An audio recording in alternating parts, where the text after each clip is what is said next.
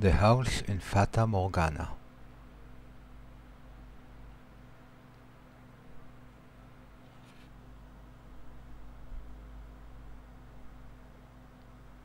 Okay.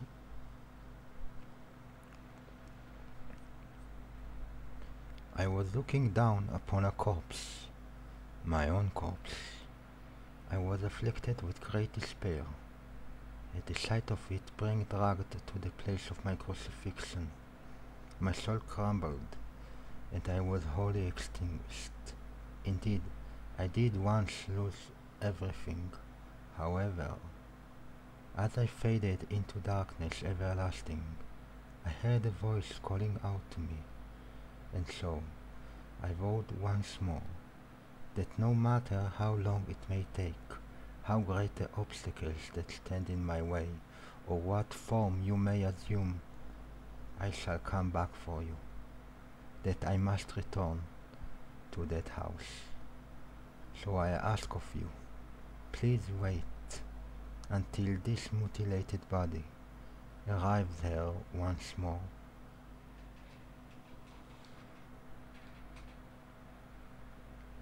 Your consciousness, wavering like a ship at sea, was slowly drawn back to the surface. There, with each new breath, feeling gradually return to your fingers. Master, you could hear the pattering of rain from somewhere. Master, and the sound of a crackling fire. Wake up, Master. Creak, creak, creak. Wake up. When you came to, you were rocking back and forth in a rocking chair. The room was dimly lit. Aside from a flickering of the fireplace, there was no other illumination. No light shone through the closed windows. There was only the pitter-patter of rain on the glass. It was as though the whole mansion had been enveloped in darkness. Oh, splendid! You have finally awoken. Someone called out to you. You were about to shut the room, but it turned out to be unnecessary. The source of the voice was crouching beside the chair, looking up at you with emerald eyes. Good morning, Master.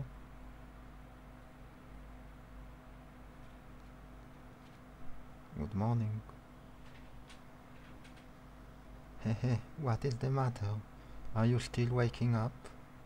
You seem rather drowsy. Come now, you must gather yourself. Though I am glad to hear your voice. I have simply been waiting so long for this moment, tending to the mansion all by my lonesome, ensuring it was ready for your return, whenever that time may be. When I caught sight of you through the window, my heart fluttered. The time had finally arrived. You were perplexed. This woman, who looked like a maid, seemed to know you, but you had no memory of her. What kind of herbal tea would you like to start your day with?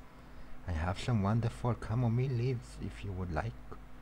Or perhaps your tastes have changed since last we met. Tell me, Master, what would you like? Hehehe, I beg your pardon. I allowed myself to get too excited, but I hope you will be sympathetic, Master. I am just utterly elated that I could see you again. The woman appeared to be genuinely delighted that you had awoken, but she seemed to lack the energy typical of her age. Or perhaps life was a more appropriate word than energy. But the gloom extended beyond the maid. It seemed to encompass the entire mansion. The plaster walls illuminated by a fireplace, and the rose engraving in the gloomy pillars felt vaguely familiar. But a crushing sense of claustrophobia overpowered that familiarity. It seemed as though the house wasn't interested in accepting you just yet. Oh my, you do not know who I am? Do you not know who you are either? That is quite a predicament. If you cannot remember who you are, Then who am I to serve? The woman's face was pale, almost as though a faint chill ran down your spine.